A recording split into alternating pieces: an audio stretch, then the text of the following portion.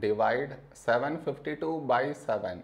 To do this division, we should frame it in this way.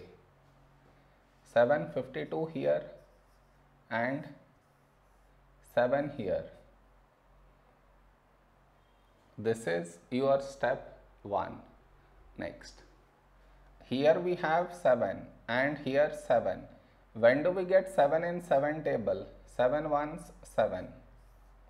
Now we should subtract, we get 0. After this, bring down the beside number, so 5 down. Now here we have 5 and here 7.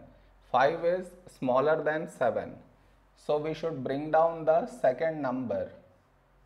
And the rule to bring down second number is, we should put 0 here. Then only we can bring this number down. Now 52. A number close to 52 in 7 table is 7 sevens 49. Now we should subtract. We get 3. No more numbers to bring it down, so we stop here. This is our remainder and this is our quotient.